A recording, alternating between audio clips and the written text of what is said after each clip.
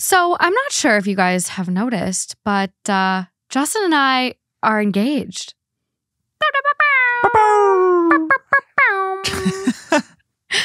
It's such a weird thing to even say. Such a different transition going from boyfriend, girlfriend to fiancé. Yeah. You always ask people, most commonly, I think I ask people at their weddings, I'm like, does it feel different? Do you feel different? And they're like, no. It's just like yesterday and tomorrow it's kind of the same. It's just I don't know. It did feel different though. It does. It was interesting. It does. Like nothing is different.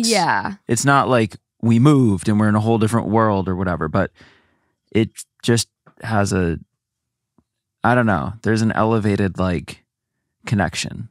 I don't know. It's weird to explain. It is interesting. You only can feel it once you do it, but yeah. Wild. I haven't really had an opportunity to use it yet.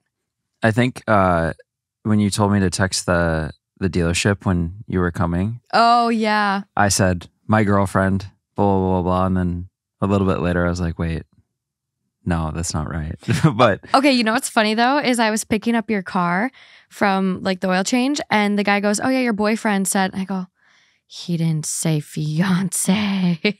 I thought about it. It's a weird transition for sure. It is. I mean, we've been so used to boyfriend, girlfriend for 4.5 years. It's just, overnight things change. Well, and that's the common term. Mm-hmm. Like a lot of people don't usually, you're in the fiancé period for so short, usually. You really better use it. So it's kind of a blip of time where you're either really used to saying boyfriend, girlfriend, or you're used to saying wife, husband. But I think the fiancé thing, everyone kind of, just as you get used to it, then you get married and you're like, oh, then you're like, my fiancé, wife.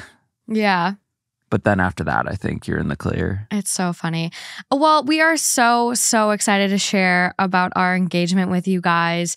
If you're watching on YouTube, you will see a little snippet of me walking out to like greet Justin and him about to go down on one knee, but we didn't want to put our whole like engagement video we're making into this. So we have it linked in the description. There's going to be a whole video with the proposal, some friends' takes on it, things like that. And that's going to be on our THT Unsupervised channel. But you'll see the video on Instagram and on YouTube if you're watching. But he did such a good job. He actually proposed at the spot that I said yes to being his girlfriend at. So it was really this full circle, amazing moment. And you put a lot of thought into it. A lot of time, a lot of stress, a lot of thought. I know. How long have you been planning? A long time. I think the first time I told someone the idea was probably like 2020 or 2021. Oh my God. Yeah. You sat on that for 2-3 years. Well, it changed a lot. And the original idea I'm going to use for something. It's hard to explain. Okay. But I'll see it when I see it. The proposal just ended up needing to be just get Morgan to the spot so that it can happen and make sure everybody's there. And then it can happen and go the way I'd like it to. And it did. It was beautiful. So check that out, you guys. It's really cute what we're putting together. I just want to say, like, it feels weird talking about something so exciting and so happy for ourselves with so much going on in the world. I do want to just acknowledge, how many people are being hurt and killed unnecessarily. And there's so much violence going on. And as someone who is Jewish, half my family is Jewish. That being said, I don't agree with what's going on. I think it's tragic what's happening to Palestinians. Everyone deserves to live a happy, healthy life with freedom and basic needs being met. And I don't think anyone should have to live in fear of terrorism or being controlled by another government. And so it's one of these things where, like, I don't want to hurt anyone with what I say. I don't ever want to share misinformation. And I think there needs to come some crazy, crazy change. And just people just need to be able to live their lives. I hate all of this right now. And it's a very sad situation. and scary times we're all living in. I mean, it's, there's still ongoing issues in Ukraine. There's massive earthquakes in Afghanistan. I feel like we're kind of being bombarded with terrible things all around us right now. And I'm just thinking of everyone involved and affected by this. And I hope that things get better. All we can do is try to make it better. Well, and hopefully this episode's a nice little mental break. Yeah, I think a mental break for all is needed. So, shall we get into this? Let's do it. Let's dive in.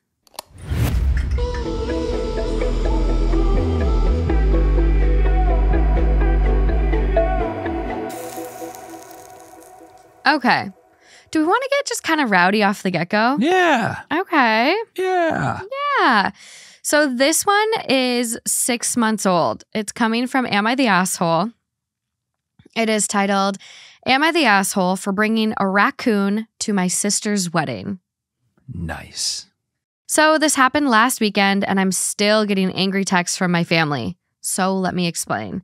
I have a pet raccoon named Pebble. He is very friendly and well-trained, and I love him like a son. He goes everywhere with me, and he has his own harness and leash. He is also vaccinated and has all the necessary papers. I was invited to my sister's wedding, which was held at a fancy hotel. I asked her if I could bring Pebble. She said no. She said it was inappropriate and disrespectful to bring a wild animal to such an important event. She also said that some of the guests might be allergic or scared of him. I was hurt by her response, but I didn't want to argue with her. I decided to respect her wishes and leave Pebble at home with a friend. However, on the day of the wedding, my friend called me and said that he had an emergency and couldn't take care of Pebble. Convenient. I panicked. I didn't have anyone else who could watch Pebble, and I didn't want to leave him alone in my apartment. I also didn't want to miss my sister's wedding. So I decided to bring Pebble with me. I thought it wouldn't be a big deal. I put him on his harness and leash and put a bow tie on him to make him look more formal. I also brought some treats and toys to keep him entertained. I figured I could just sneak him in and keep him in a corner where he wouldn't bother anyone. Boy, was I wrong. As soon as I arrived at the hotel, people started noticing Pebble. Some of them thought he was cute and wanted to pet him, but others were horrified and disgusted. They started whispering and pointing at me and Pebble. Some of them even complained to the staff. My sister saw me and Pebble and freaked out. She came over to me and yelled at me for bringing him. She said I was selfish and irresponsible and that I should leave immediately. Damn. I tried to apologize and explain the situation, but she wouldn't listen. She told me to get out or she would call security. She also said that I was no longer her brother and that she never wanted to see me or Pebble again. I was shocked and hurt by her reaction. I felt like she was overreacting and being unreasonable. Pebble didn't do anything wrong. He was just sitting quietly in his harness looking adorable. He didn't bite anyone or make a mess or cause any trouble. I decided to leave with Pebble, but not before telling my sister that she was being a bridezilla and that she owed me an apology. I also told her that Pebble was more family to me than she ever was. Now, my family is mad at me. They say I was rude and disrespectful to my sister and that I should have left Pebble at home or found another solution. They say I should apologize to my sister and beg for her forgiveness. But I don't think I did anything wrong. I think my sister was being unfair and cruel to me and Pebble. I think she should apologize to me for treating me like dirt. So, am I the asshole?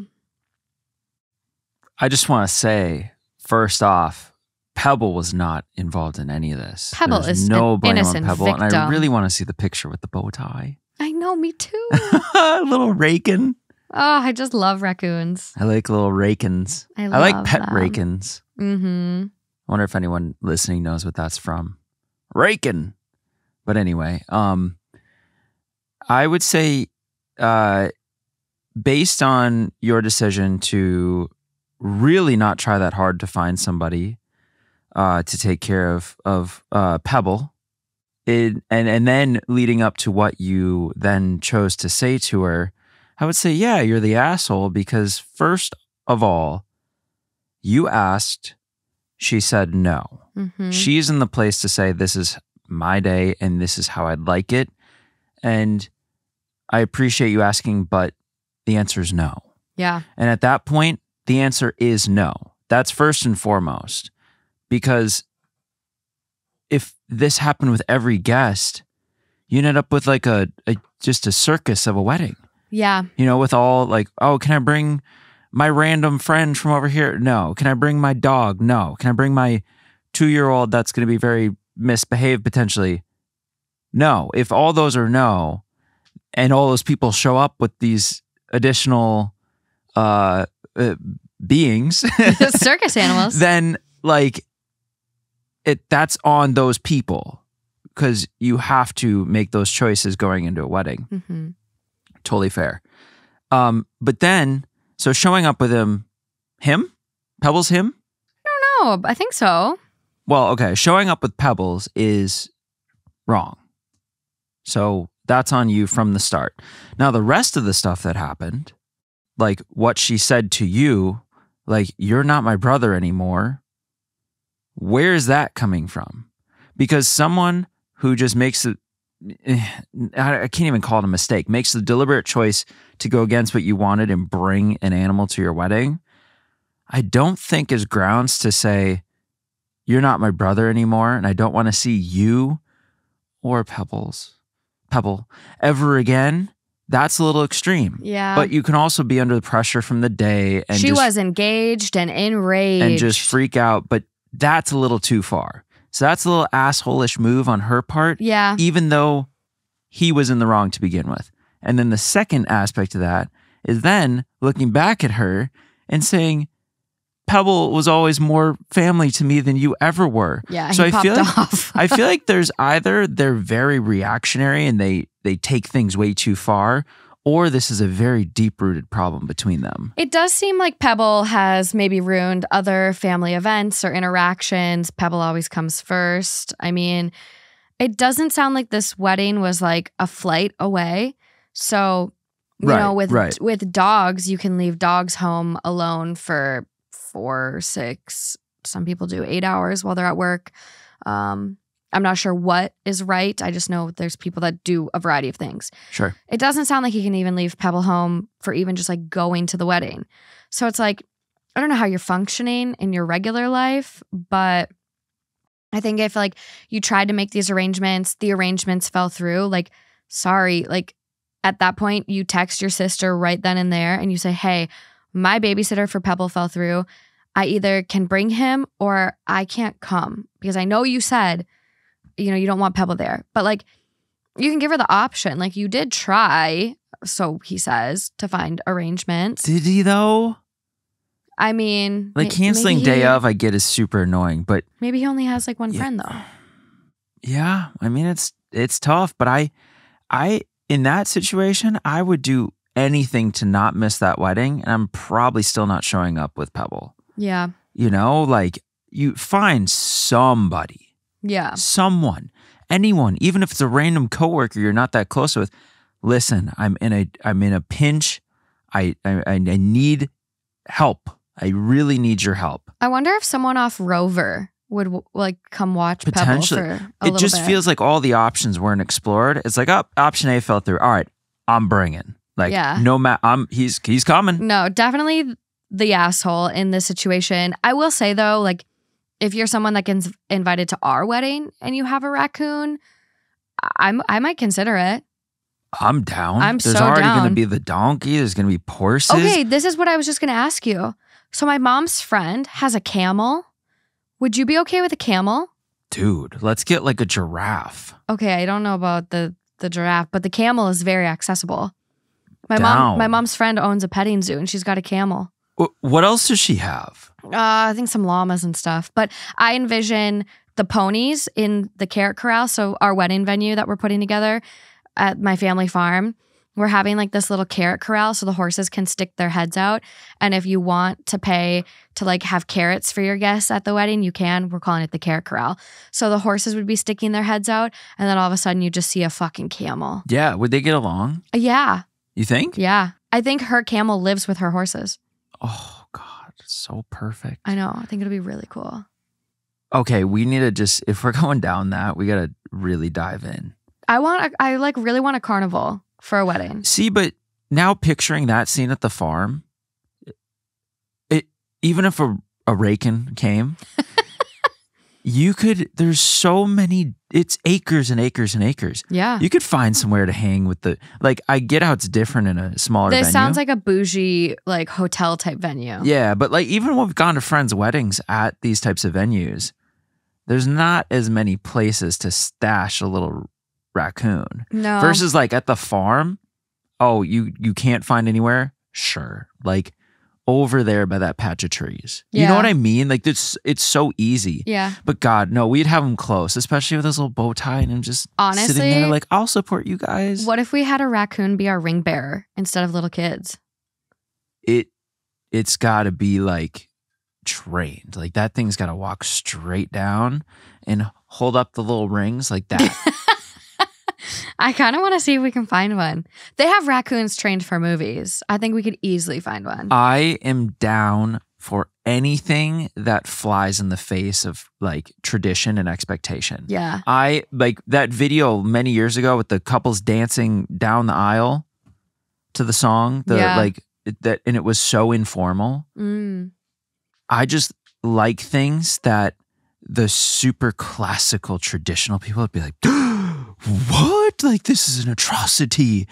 Like, I love things that's just kind of like, so you're down for the carnival vibes. I'm down. Yeah. Food trucks, rides, carnival, but safe ones. Yeah.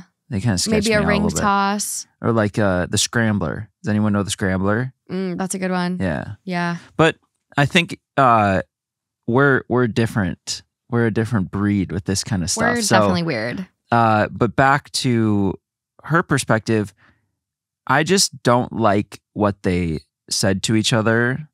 Yeah, they took it a little far. I'm just like, it's gotta, even if the deep-rooted problem isn't pebble, it's coming from somewhere, because that level of aggression out of nowhere is kind of crazy. Honestly, though, when you get engaged, sometimes you get enraged.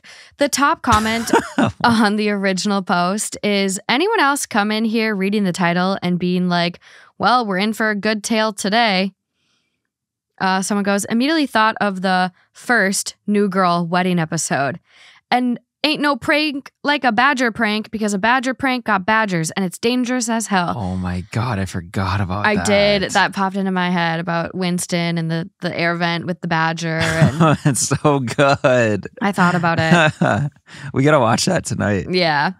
OP does respond to a few of the comments from people. Basically, someone's like, you're the asshole, bro. It might be slightly less of an issue if this was like an outdoor woodland wedding or something, but you were indoors at a hotel. Do they even allow dogs in the hotel? You can't just bring a dog to a wedding. Why would you think you could bring a raccoon? Right. It is very clear that you need to develop a safe way to leave the raccoon at home in a crate or something when you need to be out without it. That said, I do love imagining a little raccoon wearing a bow tie to a fancy wedding. I wish I was a guest watching this go down. Yeah, I go pet him for sure. Same. OP responds, I thought more people would think along the same lines as you. That would make it not an issue. Also, I'm pretty sure dogs aren't allowed. Pebble isn't a dog, though.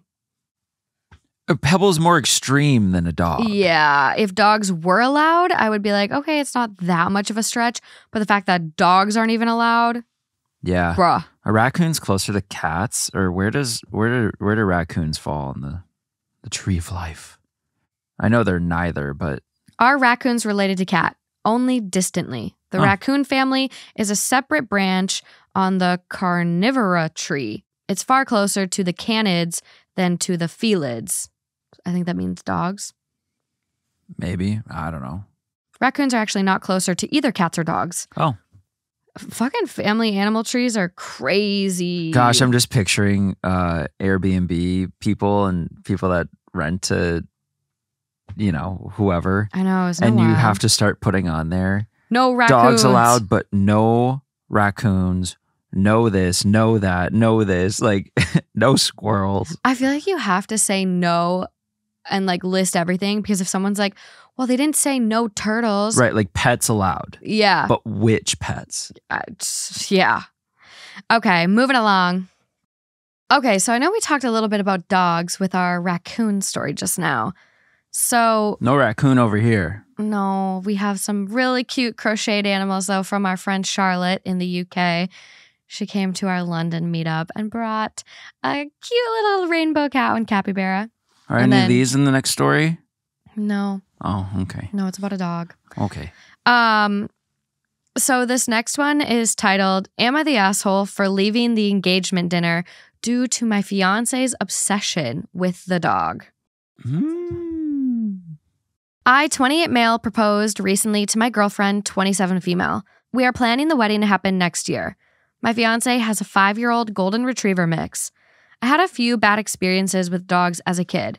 Her dog is very friendly and he gets all the attention from my fiance. She denied some jobs that won't let her work from home as she is worried about the dog. I work from home 3 days a week and she only texts asking how the dog is. I planned this very nice trip last weekend to celebrate our engagement.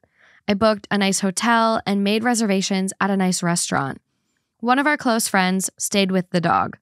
My fiance asked her to text with an update every 2 hours, and I did my best to make it a wonderful weekend. We had reservations for 7 p.m. at the restaurant. My fiance didn't get ready until 6:40, as she hadn't heard from the dog sitter. When we arrived at the restaurant, we had to wait 30 minutes for a table to open.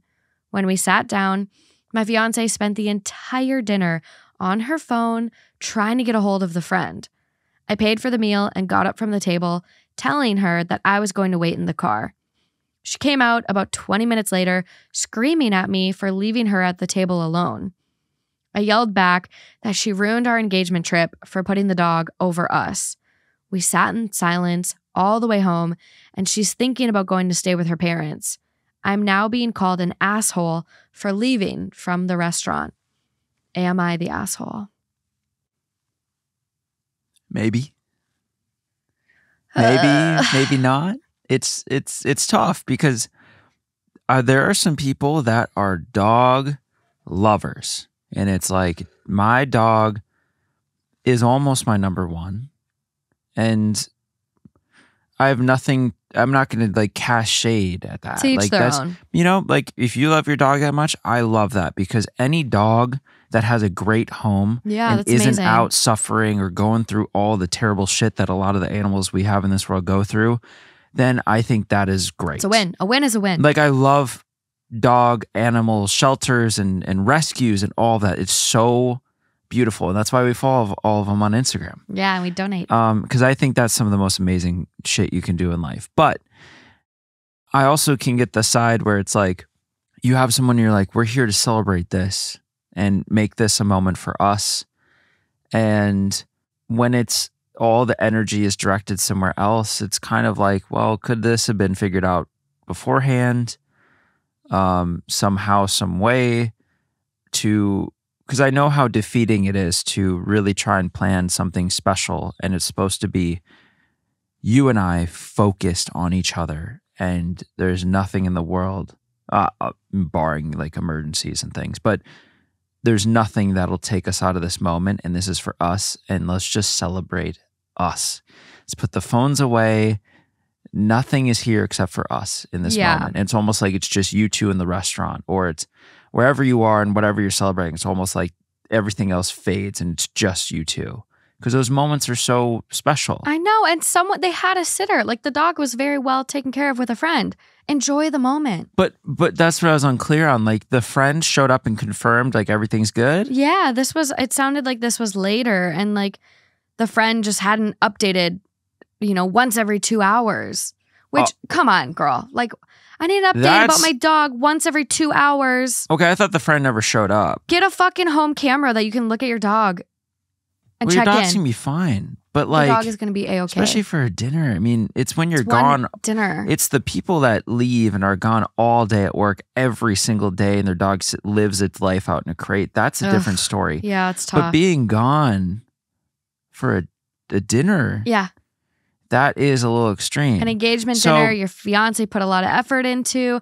I don't think he's the asshole. I think like he's at his wit's end dealing with this competition between him and the dog. And to be honest, I'm surprised they've even made it this far. Yeah. Well, see, now I'm getting additional context here with that. The fact that the dog was well taken care of and it was only however long, X amount of time, then yeah, it would be like, what the fuck are we doing? Yeah. Like who are you in a relationship with actually? Well, and I get like you committed to the dog, I think before, I don't know. It doesn't actually mention when she got the dog, but we know that he's proposed. It doesn't even matter though. And the dog is 5. So maybe he came in to her life after she already had the dog. But regardless, like it's not like kids. No, but at the same time, like you know that this dog is your girlfriend's, fiance's life. She loves her dog. This dog is a fucking big priority for her. And you had bad experiences with dogs. You're not really even a dog person. You don't give the dog attention. Your fiance gives the dog all the attention it needs. It's a division that's just brewing right in front of you. Well, and this would be like someone like me. Oh my God, remember that documentary we watched on Disney Plus? It was about the guy that like free climbs all of the crazy rock walls. How could I forget? Insane. I would not ever want to date someone who that's their passion. My anxiety would be through the roof. I don't want to ever have to get a call that my partner fell off the face of a fucking cliff. I wouldn't date someone like that. So you're kind of like, know what you're signing up for? Know what you're signing up for. And like, yes, you can get upset that she couldn't take a break from this dinner. Like, give me one moment to celebrate with you where you're not focused on something else. And I would say like, this is a preview of what the future entails. Like, this is a dog, but like, how is she going to act if you guys have kids? Is she going to be able to leave the dog at home for your honeymoon even? Or is she going to be checking up on the dog every 1 hour? That is true. Like, that is true. This is a preview. And I think if you're not happy with the preview you're getting, this is something that I wouldn't advise moving forward on. Which is fair. It's just incompatibility. Yeah. And it's not like, but the thing is here, it's not so much like you did something terrible and wrong and you did something terrible and wrong. It's just, we're just a mismatch. Yeah. Like if someone else, you know, I could almost see someone else matching that energy. Like, oh yeah, let's pull up the video. Let's see what he's doing right now. Someone would. Yeah. There is someone for both of these people. And like, I think about, we went up to the poppy fields, like up in California a couple of years ago. And yes. we ended up seeing like a big influencer dog when we were there. Most annoying little fucker. Cute. Really cute. Poofy white Samoyed. But all looks. Oh my God, did he cry the entire time? And they like didn't let him touch the ground. Spoiled. Well, like just I think it's their bit where they carry him everywhere or something. Yeah. And that's that dog's life.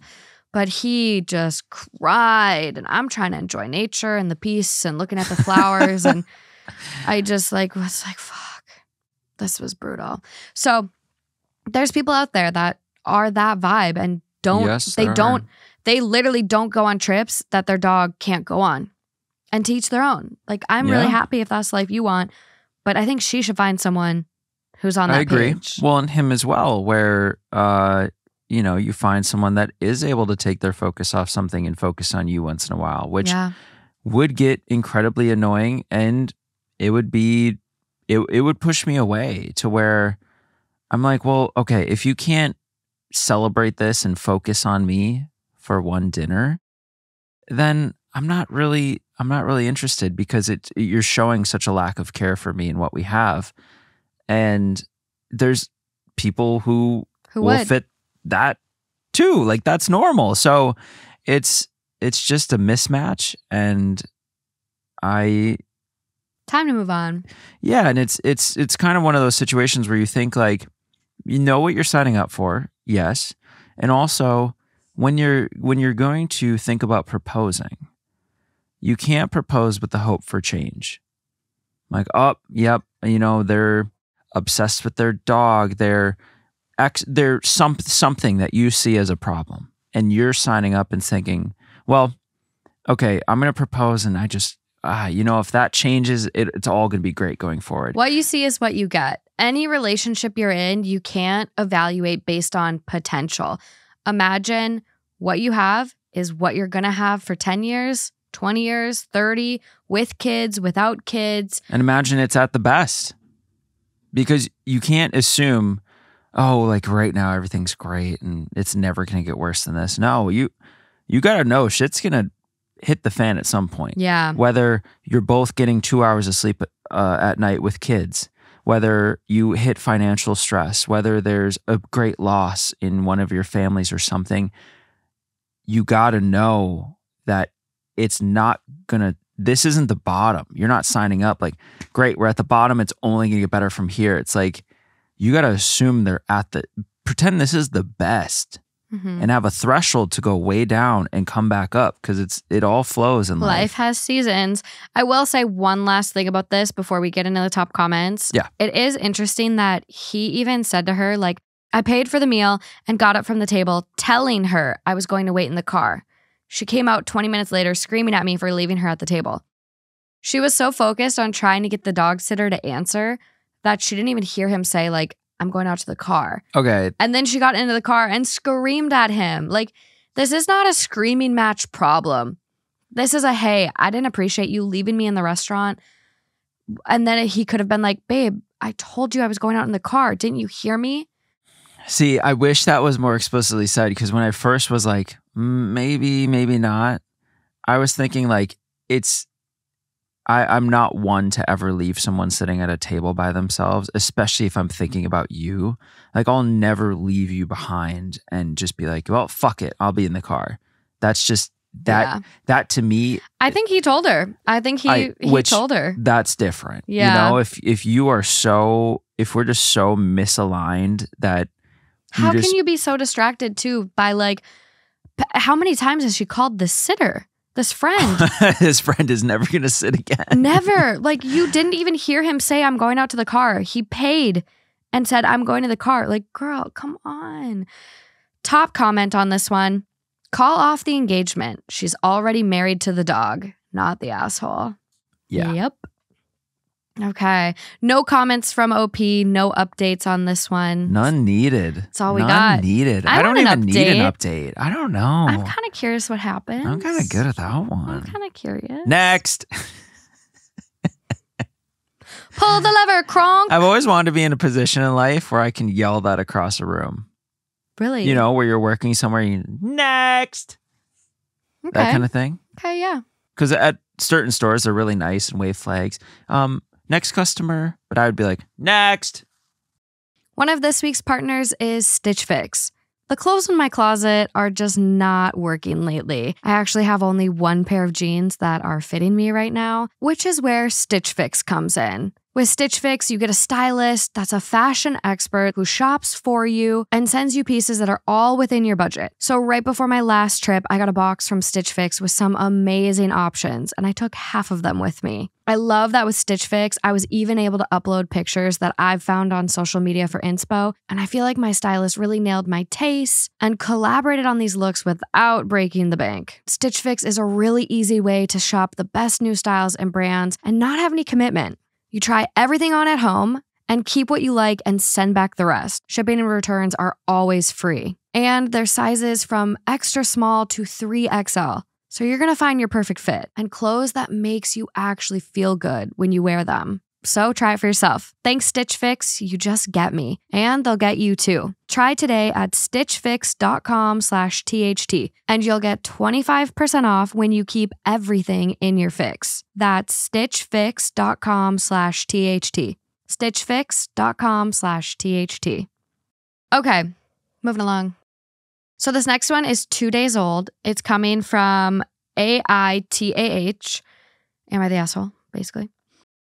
Am I the asshole if I call off my engagement because of a comment my fiancé made about my late wife? For some background info, I, 43 male, have 2 children with my late wife, Kayla, Sam, 21 male, and Liz, 16 female. Kayla passed away when our kids were 15 and 10. I won't give specifics about how she passed, but she was struck by a drunk driver when she was on her way home from work. She really was the love of my life, and to say that her passing hit our family hard would be an understatement.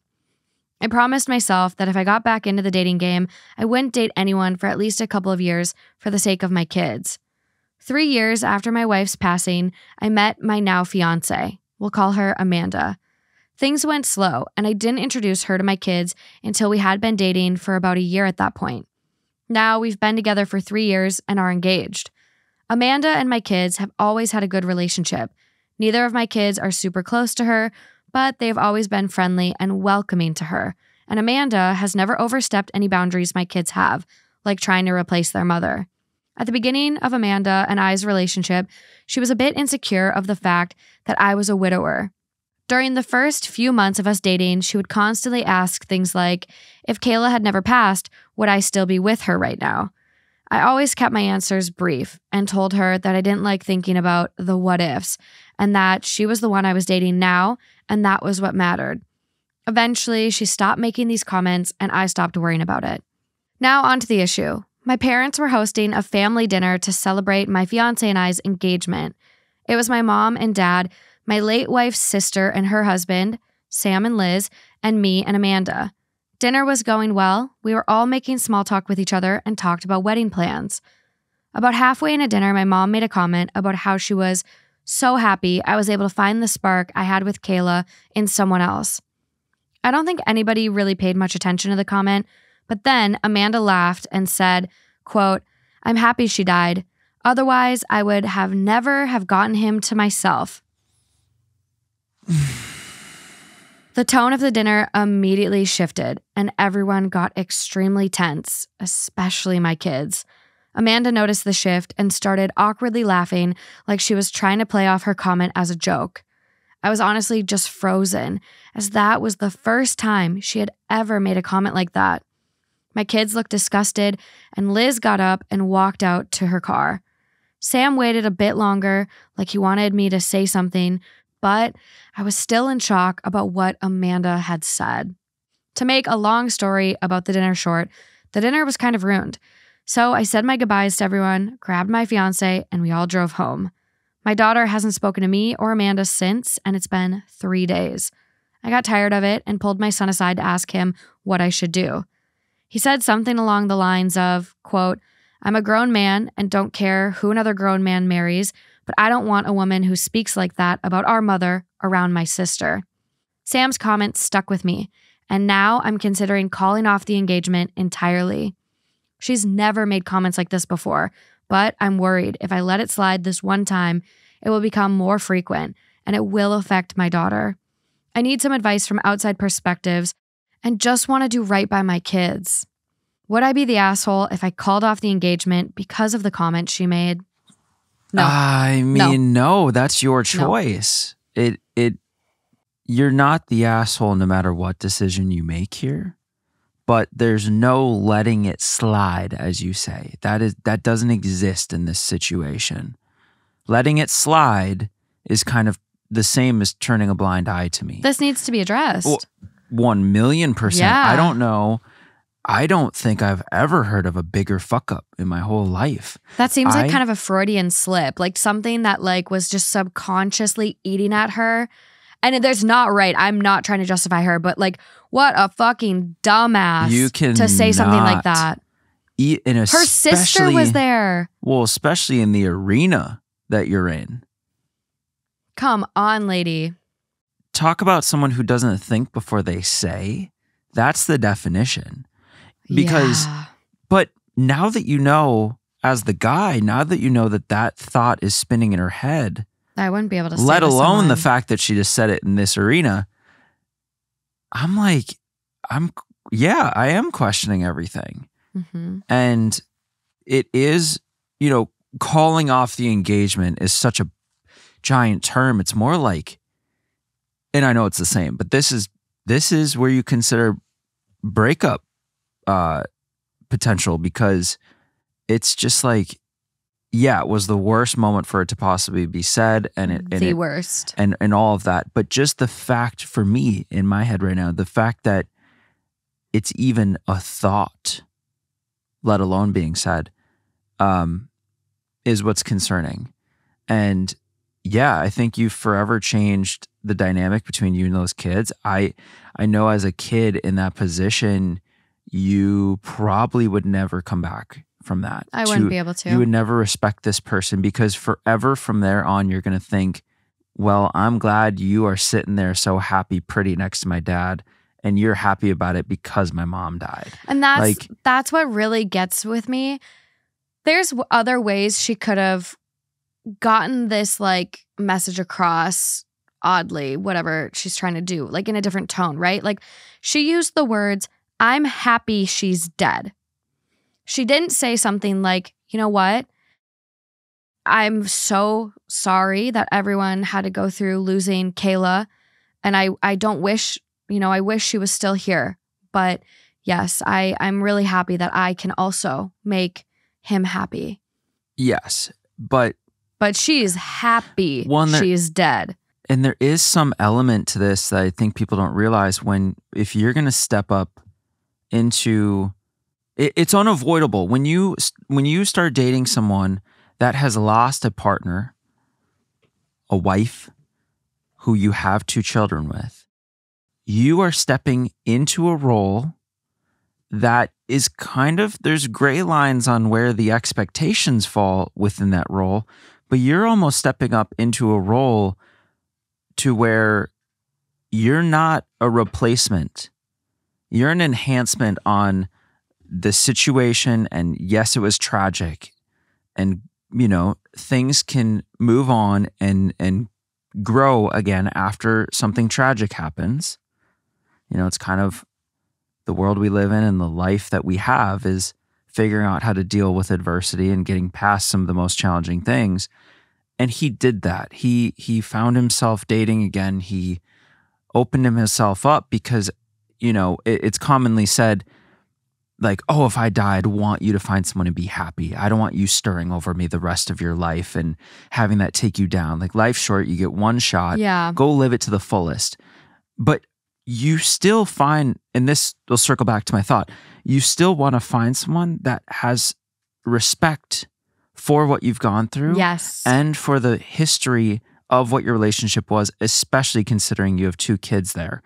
And that full circle is you're stepping as the girl now, the woman coming in, fiancé, you're stepping into a role where there is some responsibility and expectation for you to have that big respect for the past and become part of this picture going forward that still involves the late wife. You're becoming part of that family that she is still a part of, even though she's not physically there. Yes. And if you can't handle that, like, I understand dating a widower would be really tough. They didn't break up. She died. She was taken from him, and they would still likely be together 100%. had she not been killed. So if you're not equipped to handle that mentally and you're going to be jealous of a ghost and insecure and threatened in your relationship from someone who is no longer present, don't date that person. Realize before you go down this path. Which honestly, now that you're reminding me of it, the questions about would you still be dating her if she hadn't died? Yeah. Coupled with the I'm glad she died comment. She's been hiding this for a long time. I think that for me gets me to the break off engagement place. So the top comment on this one with 6.7K is not the asshole. Saying that she is glad that somebody passed so they can be happy is pretty fucked. Saying it at a family dinner with the person's family and kids there is beyond fucked. While it is true, and they wouldn't be in this position without their passing, it's not something one should be thinking about and definitely not talking about. Yeah, I mean, you would be thankful for the fact that you found someone that you love and they have this in their history. And sure, yeah, if she hadn't died, you wouldn't be here.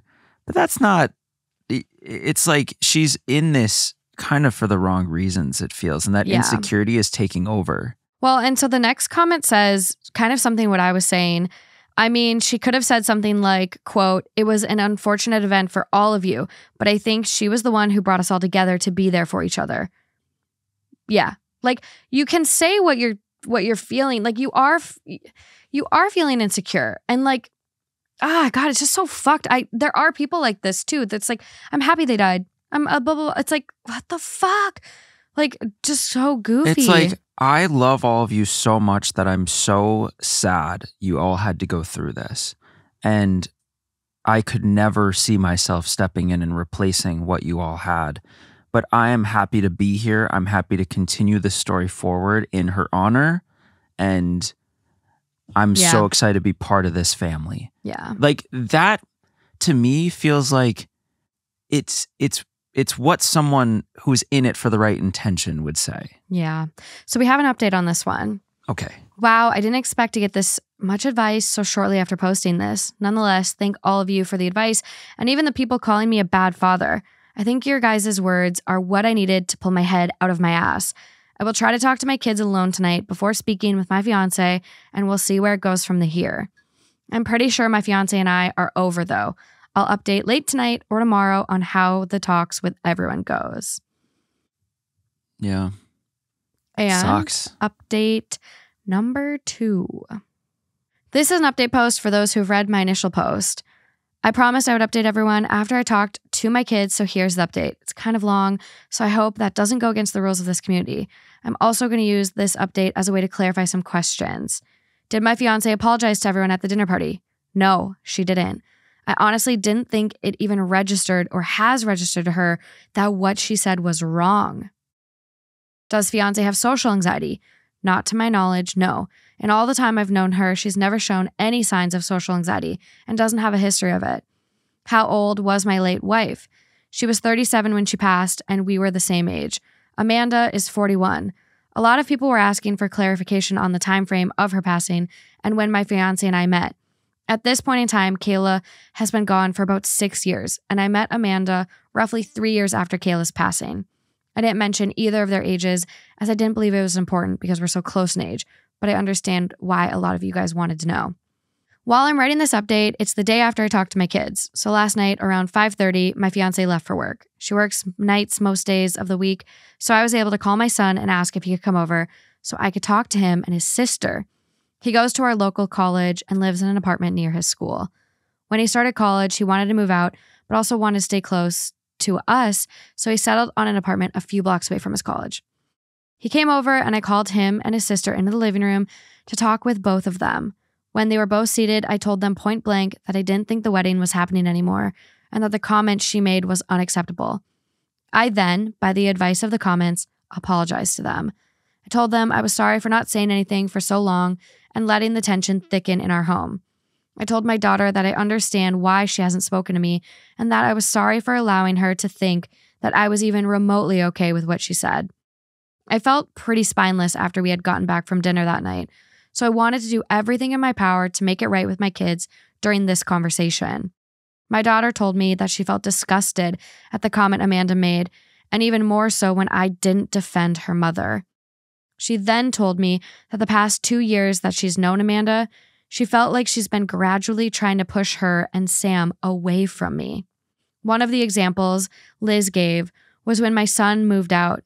He moved out when he was about to start his sophomore year of college, and when he mentioned the idea of moving out, Amanda was the one who took that and ran with it. According to Liz, Amanda was the one encouraging Sam the most to move out. To be clear, I was never against Sam moving out, but I was clear to him that he was welcome to live at home for his college years and even after until he found where he wanted to be. I asked Sam if he felt pushed out by Amanda and if that's why he moved out. He said he hadn't felt pushed out before he told everyone he wanted to move, but after he put it out there, my fiancé kept pushing for him to move out. Liz cut in and said that every time she brings up college, Amanda keeps encouraging her to go out of state college. Liz doesn't plan on going out of state, and she's been open about wanting to go to the college Sam is attending right now. Liz said she feels like Amanda is waiting until she graduates high school and goes to college so she can move out. A lot of the comments were right about the subtle comments eventually turning into Amanda wanting my kids pushed away from me. Liz said that she was scared that by the time I eventually noticed the way Amanda was acting, too big of a wedge would have already been driven between me and them. I told my kids that I'm sorry it's taken me this long to notice and that I was also sorry they've been walking on eggshells for so long. I hugged my kids and told them that no matter what, they are my top priority, not Amanda or anyone else. A lot of the comments pointed out that even though my son is grown, he still needs his father. And I made sure to let my son know that I will always be there for him and his sister, even when they are well grown. The entire conversation lasted about 2 hours. We covered a lot of bases we wanted to, and I got emotional on all sides. In short, Amanda and I are done. I've made it a point to tell my kids that none of this situation is their fault and that Amanda is the grown woman who said what she said. My kids and I are okay right now, but they aren't 100% with me and probably won't be for a while. I'm completely fine with that and just want my kids comfortable in their own home. Amanda has tomorrow off from work, so I plan on talking to her tomorrow. I also plan on calling my mother to ask her why she thought it was okay to even bring Kayla up at the dinner. Thank God she did, dude. Thank God she did. I don't want my daughter here when it all goes down, so she's staying tonight and tomorrow night with Sam. So that's where I'm at right now. Okay. Update 3. I think update 2 is great. I think this is a genuinely good guy. Yes, amazing. And everyone makes mistakes and everyone gets caught up in things, but to come back to it and be like, yes, this is the right decision for me and you guys, but really you guys first. Yeah. Is big. Yeah.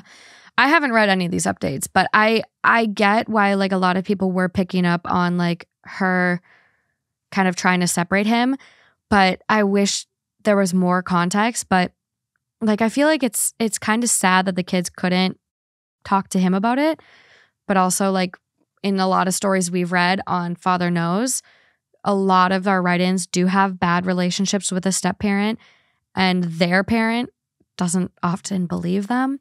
Yeah. So I get it. Yeah. Yeah. So his updates are very long. I'm going to try to condense a little. A lot of the comments told me not to bash my mom for the comment she made. Me. Your mom brought this all out into clear vision. So I appreciate that. Yeah. Now thinking back on the situation with a clear mind, the comment my mother made towards Amanda was most definitely a compliment towards her. And that was confirmed in the call I've had with her. My mother, bless her heart, felt extremely guilty for the entire situation. She fully believed the situation all stemmed from her one comment. I assured her that none of the situation was her fault and that I've never blamed her for one bit of any of this. We talked for a bit before I let her go. A lot of people in the comments suggested to secretly video the whole thing. I thought that was extremely smart, so I had my phone set to record in my back pocket the entire time. I didn't think she'd try to do anything drastic, but I would rather be safe than sorry. The talk with her went about as well as anyone could imagine. So, not well at all. I told her I needed to talk with her, that it was serious, and we sat in the living room. When we were seated, I began unloading at her about the comment she made about Kayla at my parents' house, how it made my kids feel, how it made me feel, her lack of an apology of any sort of acknowledgement to what she said, and so on. I told her I expect her to give an apology to my parents, my in-laws, and most importantly, my kids. During the entire time of me unloading on her, she didn't seem to show any bit of emotion other than her eyes, which were slightly wider than normal. After I spoke my truth, she straight up asked, quote, "So if I apologize to everyone, we'll go back to normal?" I told her point blank, no. I told her that the comment she made at dinner was not the extent of my problems with her. I then told her that I know she heavily pressured Sam to move out when he wasn't even sure if he wanted to at that point, and that I also know she is now trying to do the same with Liz. I did my absolute best to leave my kids out of the situation, but told Amanda that the way my kids described her treatment towards them was the main reason I didn't see a future with her anymore. Amanda was stone-faced up until I told her we were done.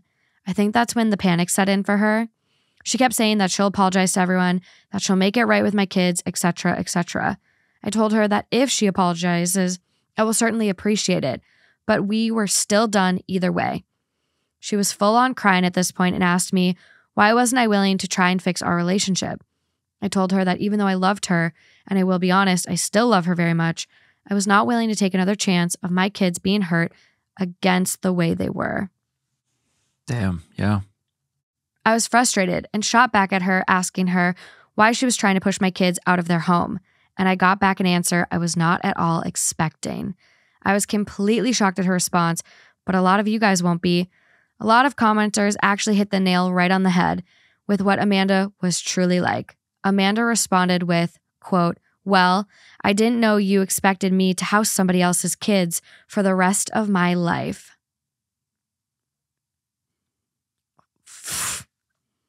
Terrible fucking person. I mean, this is the responsibility that comes with going into that role. And if you can't handle that, don't fucking date people with kids. Yeah, it's not the situation like when you meet someone and you don't want to hear about their ex, you don't want to hear anything about all of that. This is a whole different ballgame. You need to acknowledge, respect, and be part of that family. Even though she is not here, she is still part of the family. I'm sure there's like not even pictures of the mom up on the walls, like just so bad. OP does go on to say, "I immediately saw red, and after about a minute, I told her to get out. I told her my kids can go wherever they damn please, especially in the house that I own and pay for.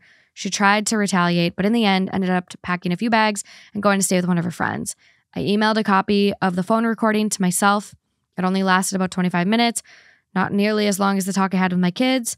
So if anything ends up coming of the conversation, I have all that I needed to keep my name clear. Yeah. My daughter's coming back from her brother's place in the afternoon, and I still have phone calls to make to my parents and in-laws to apologize.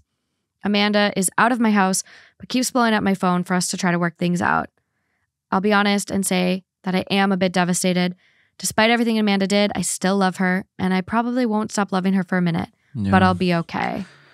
I'll update if anything else happens." Yeah, we haven't really talked about that side, but you do feel bad for him because it's hard to lose someone that, I mean, you're engaged to. You're ready to take that next step. You've healed enough from losing your first wife to heal, and like it's so amazing for you to get it back out there, date, and find someone that you're this serious with, and for it to end this way, it just sucks. I mean, and it was coming. It with the situation with the kids and with the underlying tone and the comments, and just it was going to happen. Still, it's heartbreaking. Yeah. Regardless of how it happened and everything, and you're mad, and it's still hard to get over somebody. So it's tough. I hope he can do it again. I know. And find someone that is okay with Which will be so refreshing. Yeah. You know, it'll be so refreshing if you find someone that instantly is like, "Yep, I have full respect for everything you've been through, and I want to keep celebrating her and everything she was in this situation." And continue that. Like that. And if you find that, that'll be so refreshing to where you're like, "Holy fuck. Like this is great." Yeah. Wish him the best. I'll be sure to try to link the story. So if you guys want to follow the account for updates, you can. But moving along. I gotta go pee. Oh, wow. Another one of this week's partners is Athena Club. I hated shaving, and unfortunately for Justin, there's been a lot of times where I've had hair on my legs worse than Sasquatch. I hated getting my legs cut up, hated looking like I got in a fight with a cat, but that really changed with Athena Club. Athena Club razors are built with skin guards to help prevent razor burn while being gentle on curves. This razor blade is also surrounded by water-activated serum that has shea butter and hyaluronic acid. Basically the holy grail for skincare. And the best part, this razor is only $10, and that price includes 2 blade heads, a magnetic hook for shower storage, and your choice of handle color. Black, white, neutral colors, they got you covered. If you love a pop of pink, purple, green, also available. And with Athena Club, you never have to think about blade refills, because you can choose how often you want your replacement blades shipped to you, and you can now find them in Target. I have a Target run planned, and Athena Club blades are on my list. Athena Club also has the most amazing shave foam. You're just going through whipped cream, but it leaves your skin soft and hydrated and really smooth. So if you want to try it for yourself, show your skin you care with the Athena Club Razor Kit. Get started with Athena Club today by shopping in-store at Target nationwide. Just head to the shaving aisle to buy your razor and refills. Do you want to get a little mad for someone? Love to get mad. Do you also want to be engaged and enraged? Me? No. I'm fine with engaged, but well, I don't want to be enraged. No, but you are engaged, and now you can get enraged for this next person. Okay. So this one is titled, "Am I the asshole for not giving my engagement ring to my dead fiance's family?" Like, give it back? Deleted account because my new job friends know my usual account and they don't know that I used to be engaged. Dead fiance's name is John, and I'll start at the beginning, about 4 years ago. I was engaged to John after dating for 4 years. When he proposed, the ring he used was 2 sizes too big. We went to the store that he bought it from 2 weeks before proposing, and he kept the receipt. Gotten the right size and kept the same style. We did plan to have a wedding after 3 years of planning and saving. 10 months after the proposal, John passed away in a car accident. I used the savings for the wedding to pay for his funeral. The day after the funeral, John's brother came to me asking for the ring. I asked why. His response was that the ring had been passed down their family for 5 generations. Told him that was bullshit because I have proof of the ring being bought for me less than a year ago. We argued for a bit and he then stormed out. Then I get calls from John's family saying I'm a liar and demanding the ring. Then I got a letter from their lawyer. In the letter, they also demanded that I reimburse them for the cost of John's funeral. So I got myself a lawyer, showed the proof about the ring and the fact that I paid for the funeral in court, and I won. I thought the madness was over until John's sister recently messaged me. She and her boyfriend are engaged, but haven't gotten a ring, and she wants John's ring. After I said no, she went crazy and messaging me nonstop demanding. I have blocked her over and over, but she finds a way around it. I was having brunch with my friend. My mobile was on the table. A message from sister popped up, and my friend saw it. My friend knows about everything. Before sister's first message, I explained about her messages, and friend believes I'm the asshole and I should give her the ring. She told my other friends, and they are all saying the same thing. Now I'm doubting myself.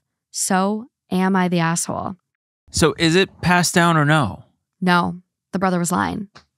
No. We have some edits. I feel like we should just read them to get into it. But right off the bat, not the asshole. I fully think she should keep the ring. Yeah. That was her ring. What's all the shit about passing down and like, no, that's ours. Like, I'll take that for our engagement because I'm his sister and that like belongs to us for some reason. They're clearly conniving con artists, lying pieces of shit.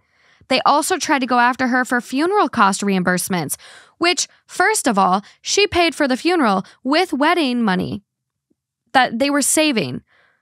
Why wouldn't his family help pay for the funeral? They're not married. She's not obligated to pay for this funeral. But then they lie and not only come after her for an engagement ring that isn't a family heirloom, they come after her for fucking funeral costs that they didn't even pay for. These are pieces of shit. And I get they're grieving, but they are fucking conniving assholes.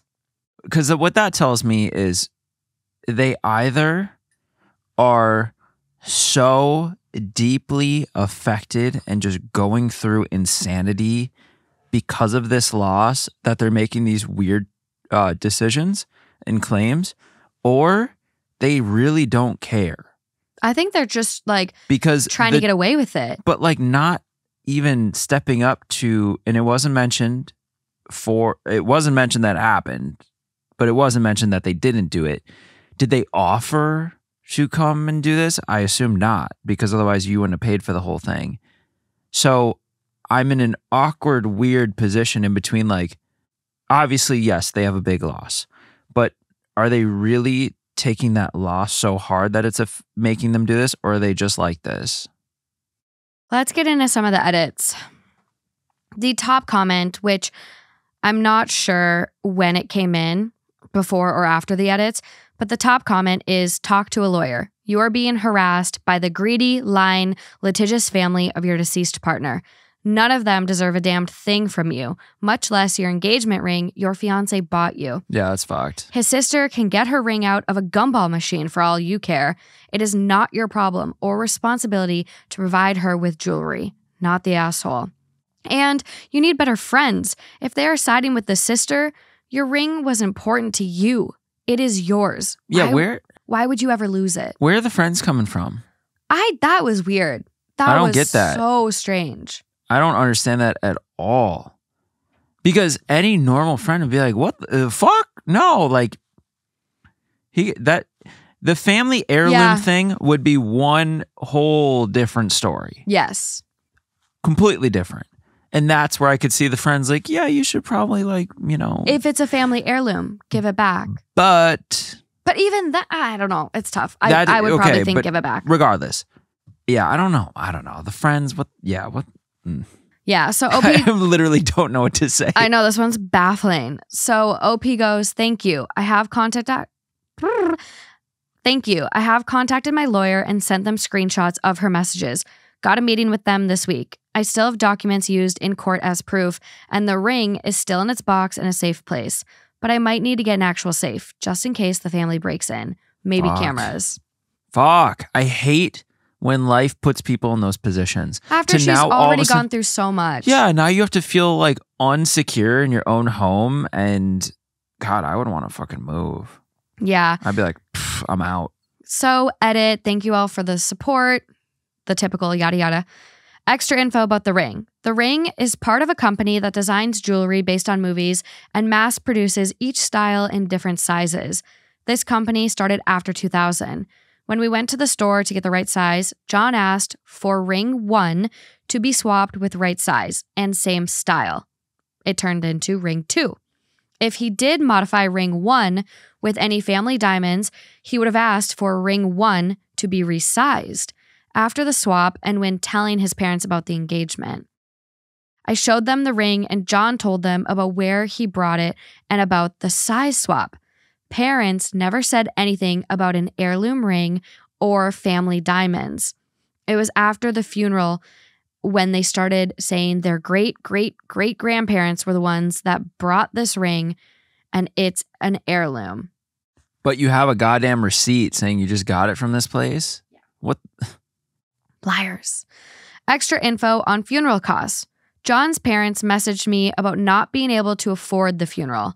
My thoughts at the time was the reason they couldn't afford it is because sister is about to start college and put the wedding fund for good use because the wedding isn't going to happen anymore. I paid for everything for the funeral. The parents didn't pay at all. I guess during my grief/shock of John's death might have made me forget that his family owned most of the business and housing accommodations in our town. It was during court that I found out that he had a life insurance policy.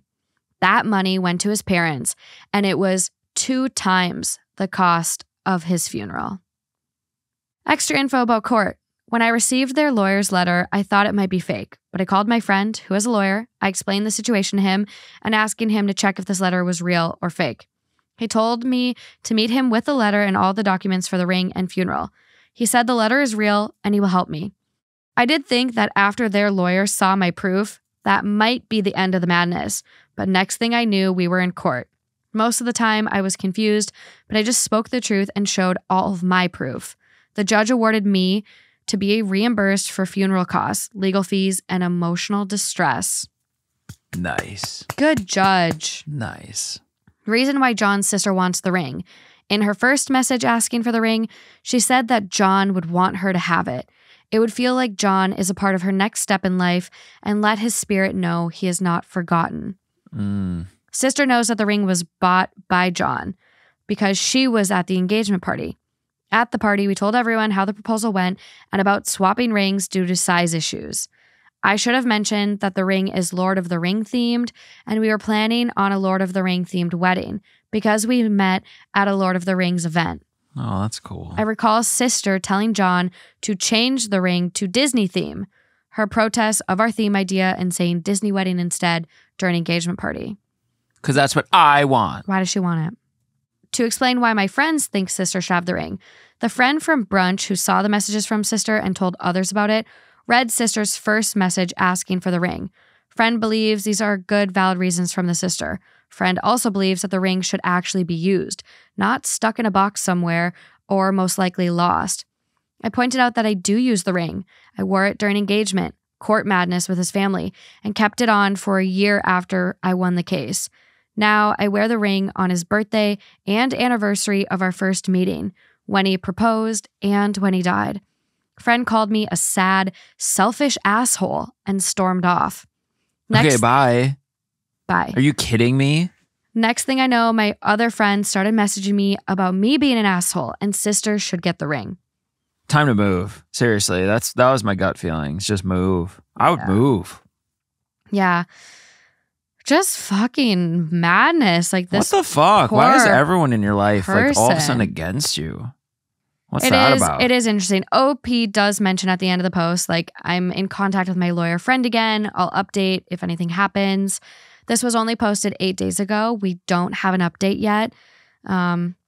There are some comments from OP basically saying, be strong, Frodo. Obviously not the asshole. F these golems. It's... Yeah, I got it. Okay, yeah, I didn't know if good. you've seen Lord of the Rings. No, but I'm aware. Didn't you read The Hobbit in school? I think you've asked me this. I'm not sure. I read that in 8th grade. The Hobbit, great book. Potentially. Good time. I don't think so because I'm not. My precious little ring with Gollum. Yeah, no. Crazy. Yeah. Hey, before you, I hadn't even seen Star Wars, so we make progress. That's also. Yeah, kind of sad. There's lots of comments from OP, but I feel like a lot of her comments are actually kind of included in that update. There's just like a lot of clarifying. I feel really bad for her. I do too. We can be friends. Yeah, if you need new friends, for sure. Fuck these people. I like that she wears the rings on those special days. The ring on those special days. Like, yeah. Yeah, you should be fully entitled to do that. Yeah, and like I can't imagine, like I just don't even like thinking this way, but if something happened to you, your family would never, ever ask me for the ring. No fucking chance. Ever. No fucking chance. Ever. Like it's... And they would not pay for shit with the funeral and whatever. Doesn't matter what financial position you're in. No. You would do something. You would do everything you can to, like, come on. That's why I'm like, it's baffling. That's why I'm like, do they care? I feel like these people, like, knowing the context of the fact that they own, like, all these apartments in their town, they just seem like rich assholes that think they can fuck with people. Like, oh, we lost one, but we got others. Like, that's what I'm picturing. I'm just like, what? I mean... the thing is, it is interesting. Like, this was a very personal ring. It's a Lord of the Ring themed engagement ring, which I want to find. I am curious. Yeah, I want to see these themes. There's a couple from Brilliant Earth. There's some from a couple different companies. I would want an emerald ring if I were proposed to. An emerald one? If you had proposed to me, what ring would you have chosen? More of like a wedding band, right? Yeah. Yeah. But I would probably do like an emerald buried into it. That's what I was envisioning. But there is one that's a sleek elfish engagement ring. That's just kind of yellow gold. Okay, let's see. And it's got like elfish kind of written into it. Look at that stone. I know. It's a really pretty little diamond in the center of it. But I understand wanting it. If like the fiance didn't want it, it was too painful or whatever, it is a nice token to have of your brother's intention, but it was never meant for you guys. It was never your brother's ring. It was bought for his fiance. And it's like, if you were shitting on the Lord of the Rings at the engagement party, why do you want a Lord of the Rings ring? And if you want it, literally go buy it. It's mass produced. Go buy it. And every time you look at it, it'll remind you of your brother. It doesn't have to be that same ring. Screws loose.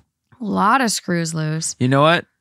The girl from the last story, she needs like some kind of ring shaped like her dog. 100%. That's what you would have to do. It'd have to be a diamond shaped like a dog.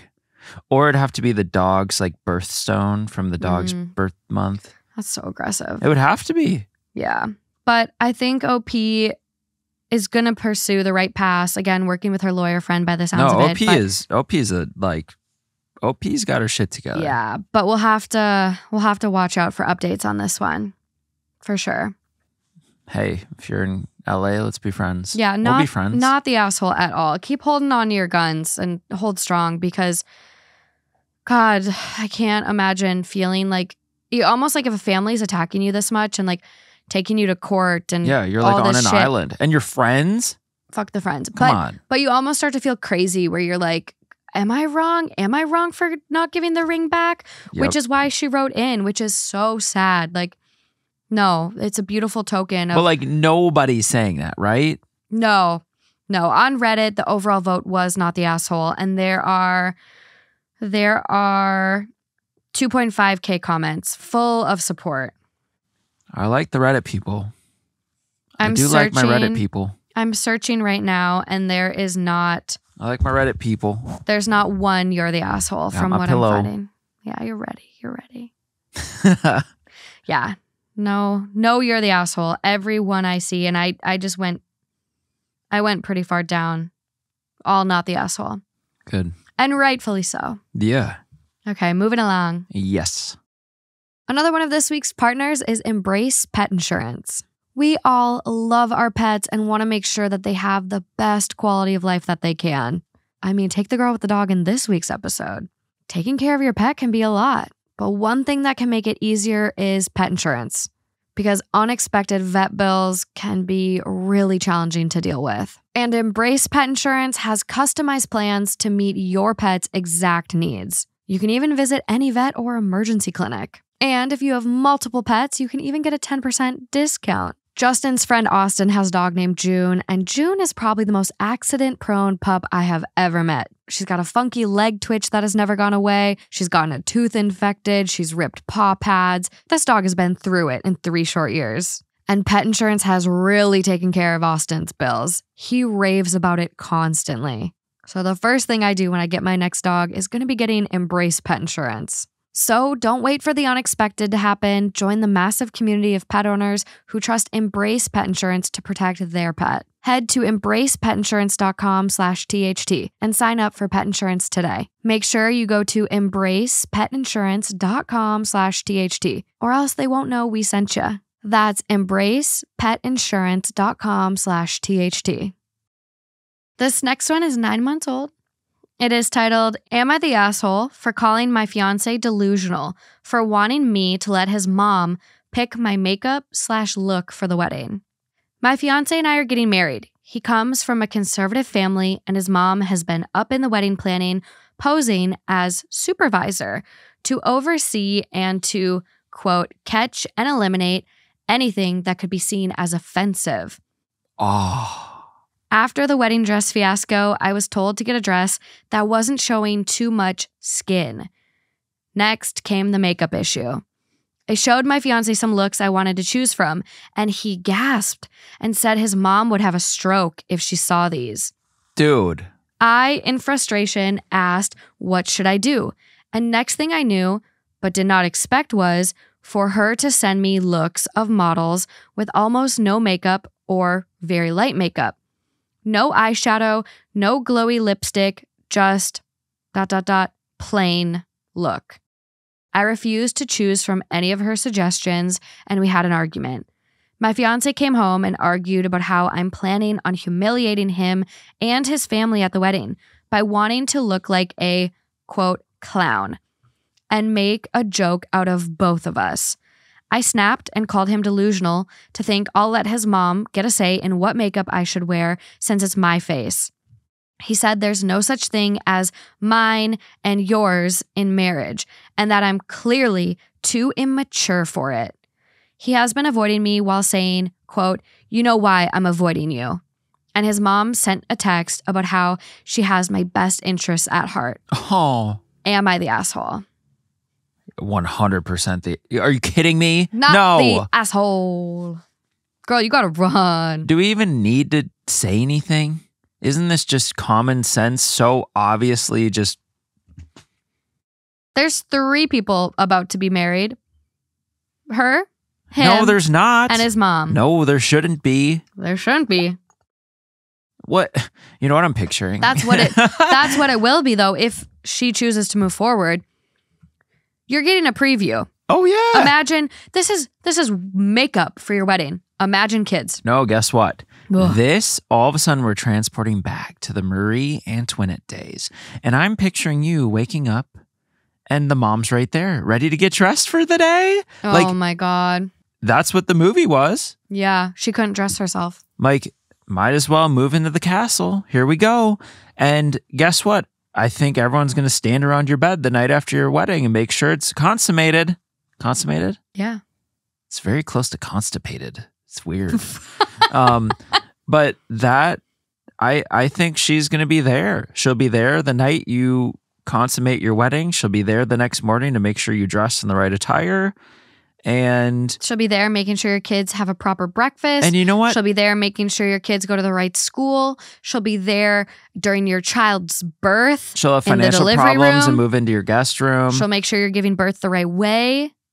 No epidurals, natural way only. She'll have her face up in there. She'll be like, I'm making sure this baby comes out right. This is scary. She won't miss it. Like with the camera, like Jerry did. She'll be zoomed the fuck in. I think it's time to break up. She'll be standing across the room on 15 times Zoom. Just kidding. She'll be like face first. She is nuts. Listen, is this like a question of, this should be like a question of, should I proceed? Not am I the asshole? This is like, should I proceed or do I get the fuck out of this crazy shit? Yeah. And I think it's kind of a big glaring red flag of him being like, there's no such thing as mine and yours in marriage. You're clearly too immature for it. And then he's punishing her by stonewalling her and avoiding her. And yet when he sees her being like, you know why I'm avoiding you? You know why? No, this guy's a child. Obviously still very much a child. I wish this guy's a puppet. He's a puppet. He's doing everything to please his mom, every single aspect of it. Oh, that would disrespect me and the family. No, it would disrespect my mom. It would make my mom mad. I mean, you're right. Yeah, I just think it's weird. Again, you kind of look at these people and it's like, how did you guys get engaged? How'd you make it this far? Maybe, well, but... And stuff comes out after. Yes. A lot of times, you get that commitment, they get locked down, engagements, marriage, pregnancies, and once they're locked down, then the abuse can start. I get that. So after we got engaged, and because so many stories have been like, yep, as soon as you get engaged or married, the guy changes, everything changes. And it's not always the guy, but most commonly, I'd say. And I'm just like, after we got engaged, I'm like, am I changing? Am I different? Nope, I'm the same guy. I'm still the exact same. I don't know. I don't get how you would change. Like, I'm picturing, when we're married, there's no difference. We'd still be sitting here recording the same episode, except it's going to be like marriage stories. And I'm still going to be the exact same. And I feel like 10 years in, I'm still going to be sitting here like, oh, still the same. Who changes? A lot of people do, especially abusers. Like, there's one story I read recently, and I don't know what theme I put it in, which is kind of scary. It wasn't long ago, though. No, and it was this one where maybe it was a comment on the post, but it was about how this woman got married, and the wedding night, the door shut on their hotel room, and she goes, immediately his mask came off. What a fucking nightmare. And he was just the most terrible person. But like, and he literally openly admitted, like, well, everyone changes after they get married. Like, I don't have to try so hard anymore. And immediately was just a crazy, terrible person. But this isn't fucking Bridgerton, where you make the choice for your partner and that's your duty. And now you're locked in. No matter how you feel or what happens, you are locked in. We don't live in that world anymore. From the guy's perspective, like, I got you locked down now. Now I can do whatever I want. No, you fucking can't. Not in 2023. What are you talking about? It's just as, like, I don't care if you're boyfriend, girlfriend, fiance, husband, wife, wife, whatever combo you are, and no matter what level your relationship is at, you can still easily walk away. I get kids make it complicated, but it's still, you can find there are things in place today where you can leave and get out of a bad situation for yourself, and you can still find the right way to co-parent kids. You can still find the right way forward. Usually.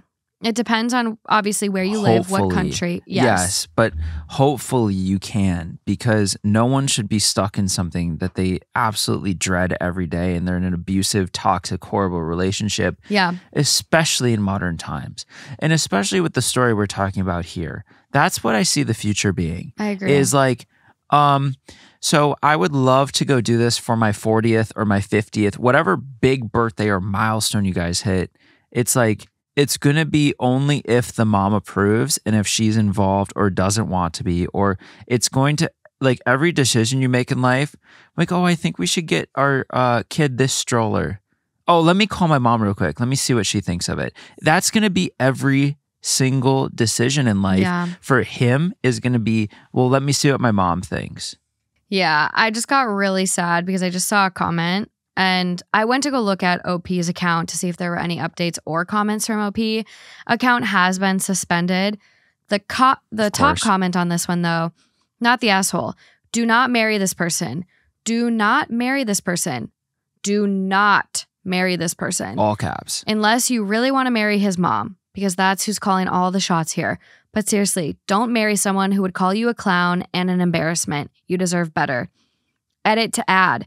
Even more so because you're pregnant.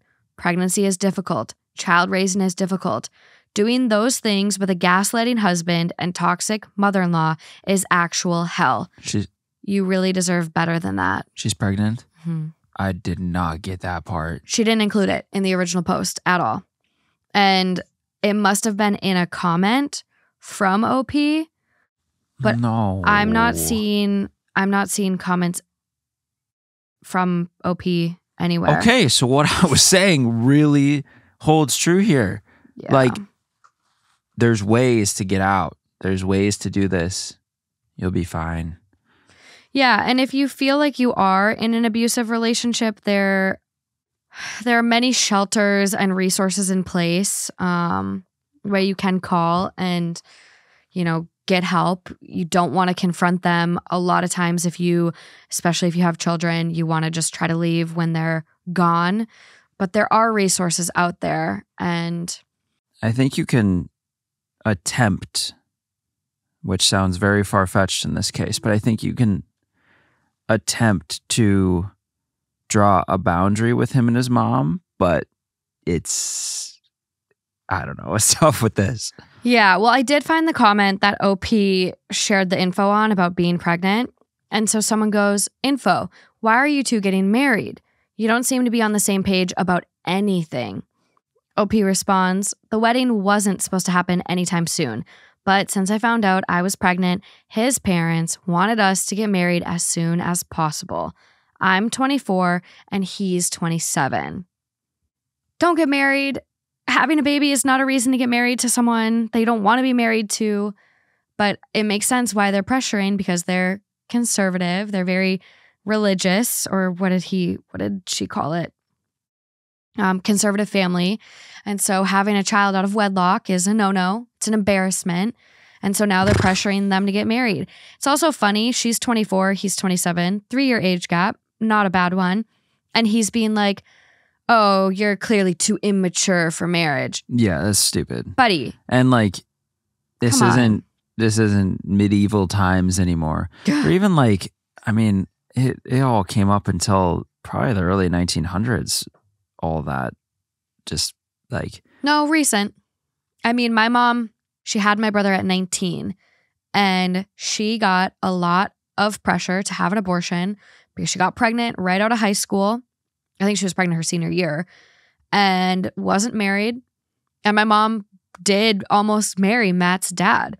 And that would have been the worst decision, worst mistake of her life. Yeah, it's like she was pressured by so many people close to her to have an abortion.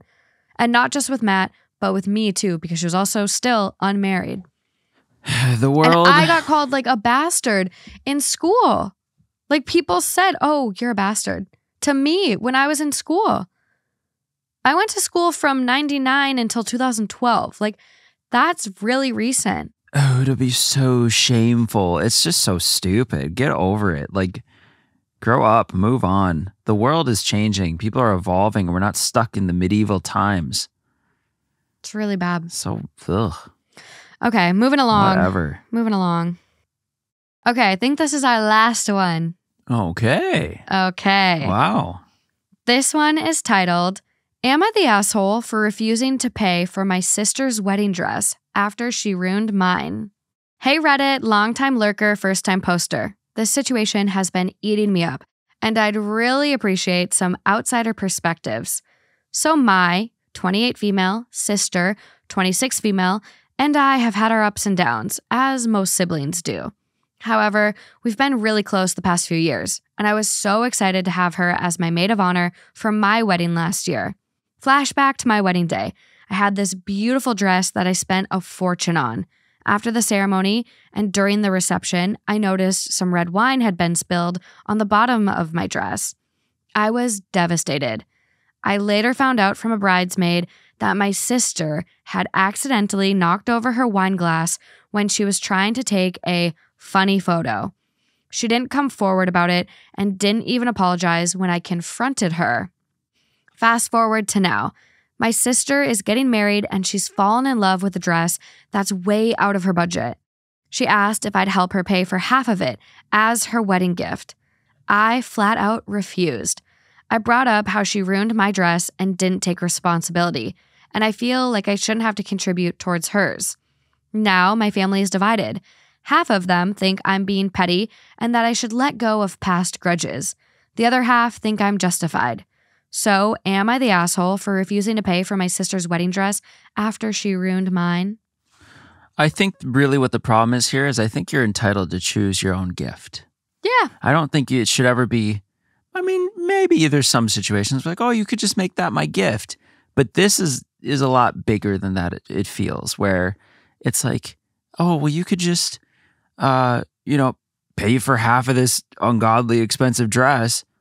And that's your wedding gift. It's like, well, what if I had already had ideas or I wanted to get you something specific and meaningful that wasn't necessarily half of your dress?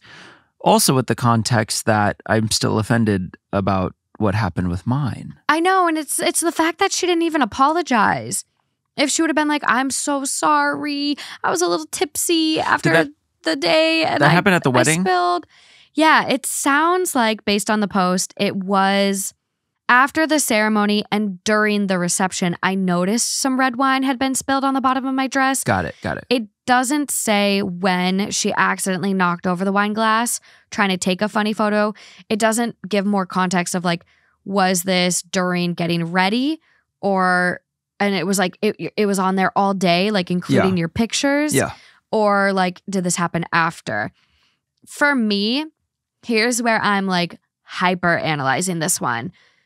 If it was while the dress was hanging up, then I'm like, holy shit, she should have said something because people could have tried to get it out. People could have tried to fix it. And then she would have known. Yep. The photographer could have maybe wrinkled the dress in certain ways or placed, the veil in certain ways to hide the wine. Sure. Then, you gotta come forward. You gotta be the bigger person in this, and you fucked up. It's your fault. Admit responsibility. But otherwise, apologize. If it's mid-event, it's still really, really shitty. She still should have done all of the same things. But I don't know if anyone else has noticed this. I noticed it for the first time really bad during my friend Kate's wedding when I was a bridesmaid. And my dress was cream. And after all day and night, walking through to take pictures, walking through this venue that was like an industrial kind of venue, I looked at the bottom of my dress and I didn't even want to put it in my suitcase to go home. It was black from the dirt and dragging. And I feel like a lot of times people's wedding dresses kind of get really, really dirty. Like my friend Kate's dress got really dirty from the same place. Like, so shit happens. You might spill. People might spill on you as they go to hug you. So I kind of get like certain things kind of come with the territory. Like someone could spill red wine on the ground and you walk through it and you didn't have your dress. I'm forgetting what it's called when you latch it up. So you take your train. Bustier? No. Bustle. So you bustle your dress. And so Bustle. essentially you like take the long train and you can like elegantly pin it back on the dress so it isn't so long and dragging. But there's so many things that can go wrong. And I think the bigger thing here for me is the fact the sister wasn't accountable and didn't apologize or come forward. The bridesmaid had to come forward and tell her. And I think that's the bigger problem. Yeah. But absolutely not the asshole. What you choose to do with your money is your choice. And if it's that out of budget, like she should probably just find another dress that's similar and fits. And I have a question for the class. Okay.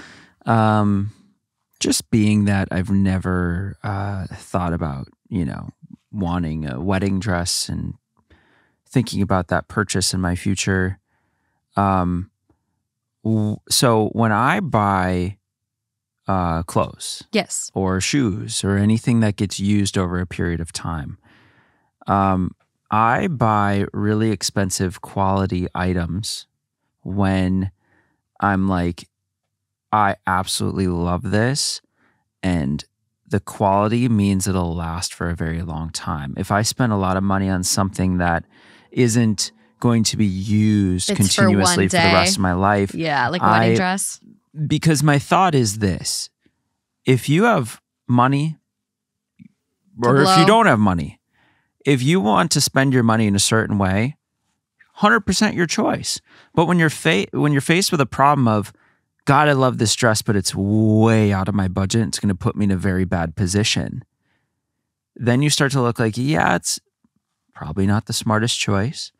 Can you not find a similar look for way less in the price? Because I know with most clothing items I've ever seen, whether it be dresses of yours or clothes of yours, can you not find one that may not be that name brand, may not be made out of the super nice, perfect materials that the super expensive one is, but gives you the same look and the same feeling? You definitely can. And there's also sample sales. Like a lot of even the big designers still have sample sales. So you can get a dress in the sample, it might have been tried on, but you're saving thousands. And I get that's not necessarily available for all sizes, that, plus size women might have a harder time with that, or people that want to wear the dress. Right. But there's dresses in all categories of expense. I mean, I've seen videos on TikTok recently of like, if you want a beautiful custom wedding dress, don't even bother looking at American designers. You should be looking abroad.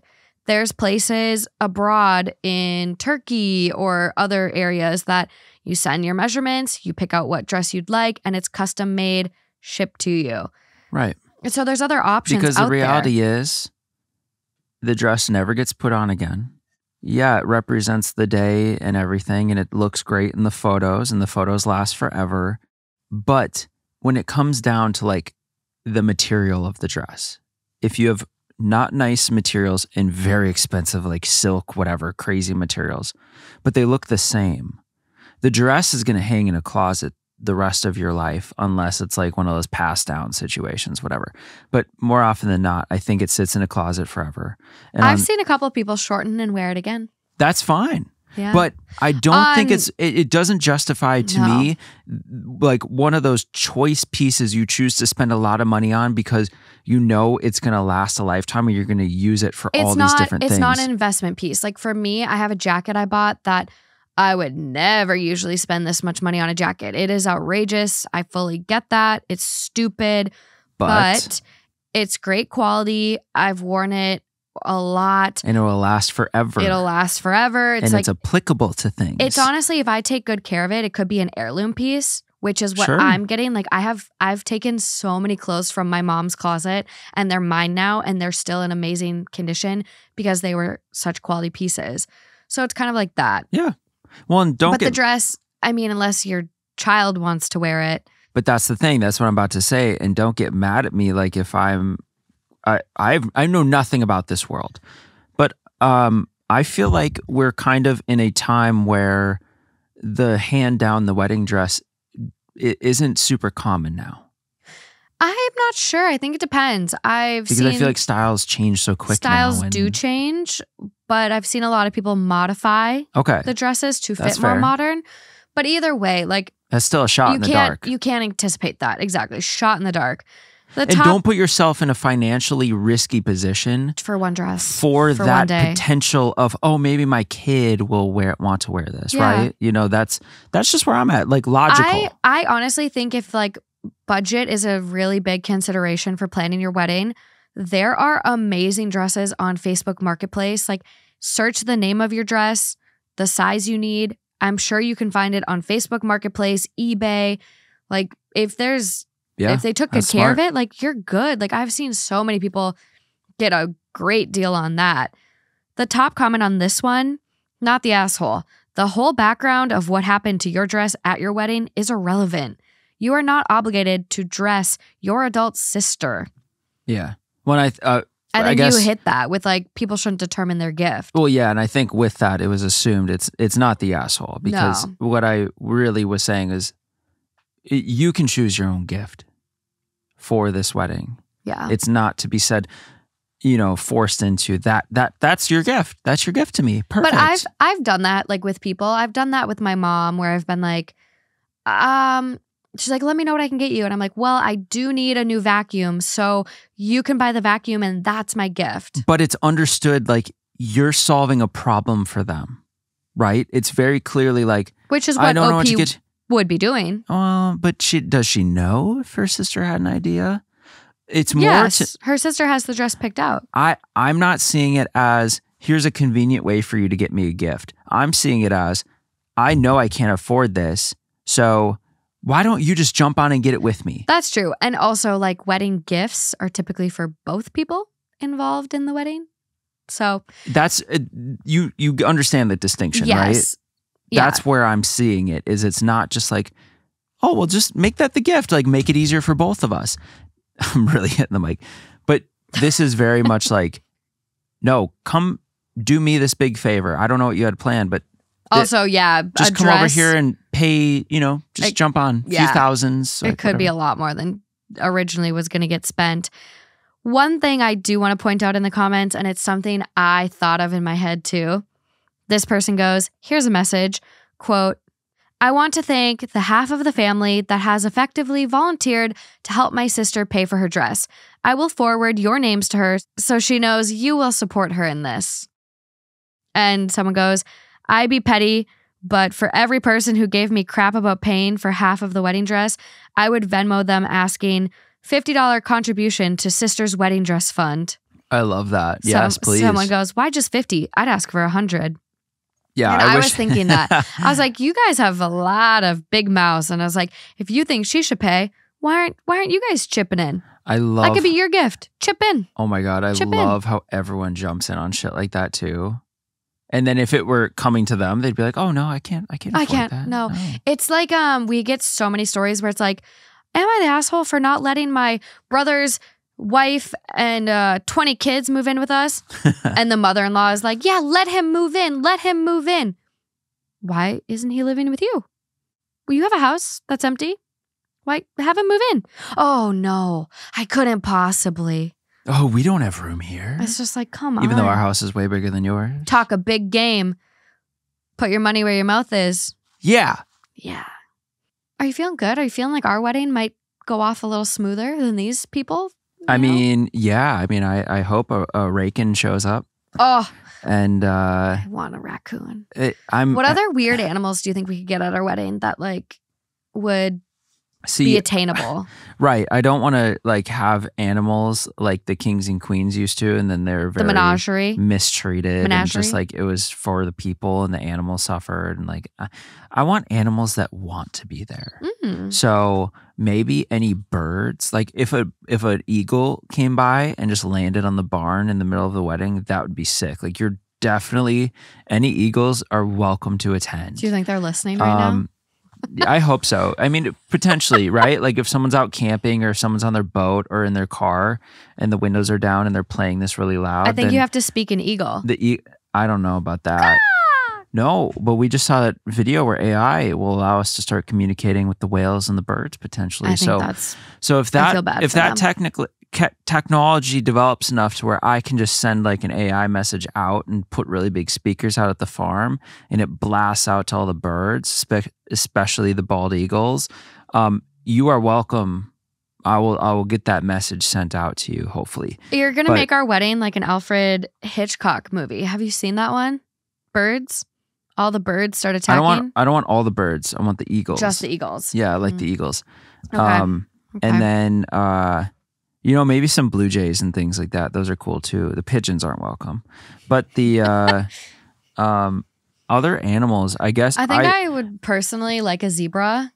Yeah, but that gets into like questionable territory of like, does a zebra, like, are they that out of place? Is this an environment where they're happy? The camel's the same vibe.